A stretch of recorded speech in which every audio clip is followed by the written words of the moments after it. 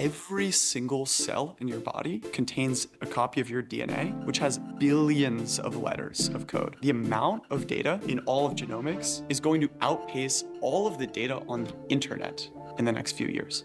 There is this grand mission of reducing biology to a true engineering discipline. The idea of like you can take a cell, break apart its components, and reduce them to well-characterized pieces that you can then rebuild and re-architect from scratch. The first thing that you will need in any scenario is a software layer.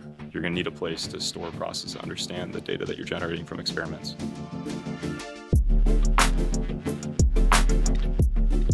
That people have been doing biology has radically transformed, moving from the micropipette to automation, microfluidics, and removing the hand and the person from the equation. Because of this, we can do biology at a pretty incredible scale. This generates a ton of data. Over the last 10 years, the rate of data generated within biotech companies has 10x'd every 2 years. That means that over the last 10 years, it has 100,000x'd. Biotech teams are drowning in a deluge of information. People are multiplexing edits. People are multiplexing the cells they're editing in engineering. And often the customers that we deal with have data on the order of tera, exabytes. At Latch, we are solving the problem of vastly outdated infrastructure in biotech. What Latch is doing is giving people the same set of tools that are invariant across diverse biology to process, understand this deluge of data.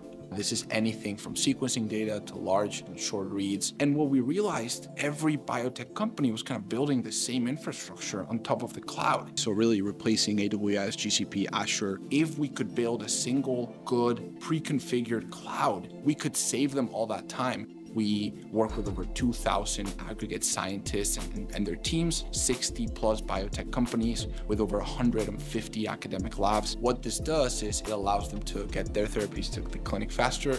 There are two types of software problems that we're working on at Latch. Whenever you put such a large aggregation of file data together and you have to move it around to store a lot of it, you have to ask questions, you have to query it, it's going to push the limits of what existing system software does. The second class of problems that we're working on that's interesting is a really complex user design experience product problem. How do you take the complexity of bioinformatics data and make it accessible to someone who has no background in computing, no background in programming, let them ask and answer their own questions, make their own visualizations about one of the most complicated data formats you could possibly build software around? The best reaction that I've ever seen from the product was from a group of biologists who basically said, like, we had no idea we could do this. They basically didn't understand that the tools were out there for them to do this analysis themselves, because for their whole academic career, they had to outsource the analysis to someone else. One of the impacts is on the scientific level, completely changing the way a biologist thinks about their data. We've helped therapeutics companies triple the amount of drug targets they can discover in a matter of weeks or months. We've helped save small biotechs who are lean operations, like up to 5 or 6 engineering hires, because they don't have to reinvent all this infrastructure themselves. They could just plug into our platform.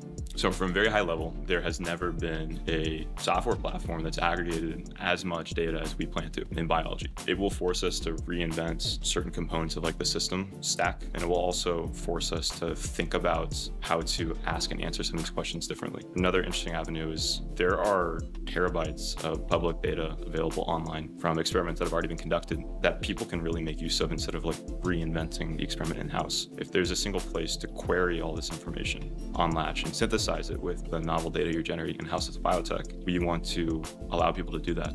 I think that when we came into this, we were thinking, do we have the credentials? Everyone here has PhDs. It was through taking just like a constant problem-solving approach, having humility, listening to scientists, having the technical ability to actually build solutions to their problems that we've made progress. All of us have a shared interest in using company building as a vehicle to lead a team of people, rally them amongst a common idea, and build legendary products, engineer legendary products that are used by an entire industry.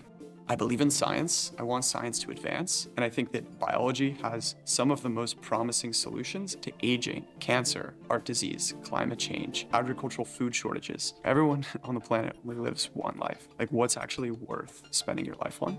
I think this is one of the few problems that I look at, and I think I could look back in 30 years and be happy that I spent my time doing this. I legitimately believe in a future where synthetic biology, as they call it, will be a reality. Over the next century, you're going to see lots of companies that are pursuing this this idea. You could potentially use organic matter to build houses, roads. You can plant a seed in the ground and grow city infrastructure. You can precisely engineer how cells will organize amongst themselves. They're very inspirational ideas that are just on the bridge of science fiction to be a real life catalyst to like build companies. The first thing that you will need in any scenario is a software layer. Latch will be ubiquitously useful for anyone that wants to work on these types of problems. And that's probably the biggest driver for myself, my co-founders, the whole team, like what gets us out of bed in the morning. This is the most logical step to get there.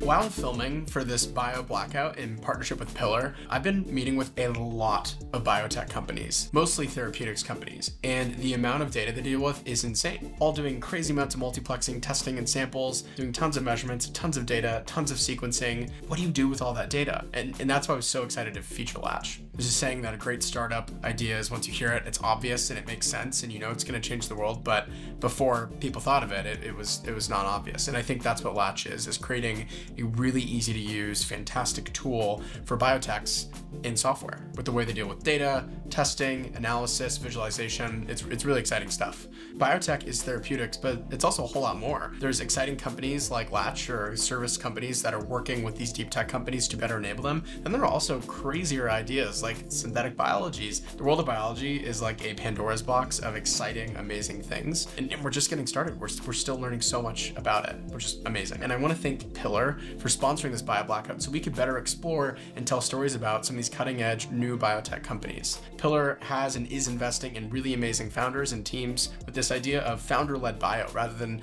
large institutions or only academia being able to do great research and work in the field. They believe that founders and great teams can as well. When I started building S3, I knew I wanted to be really serious and intentional about our sponsorships, and I'm really proud to have Pillar as a partner. They're new on the block, they're really amazing. You should do your own research, check them out. Very, very cool and thankful that we get to partner with them for this bio blackout. Okay, I'll see you next week for the second to the last bio blackout episode. We got some cool stuff coming. Yeah, so stay tuned. Thank you for watching. And I'll see you next week when we look at how to replace organs in the body.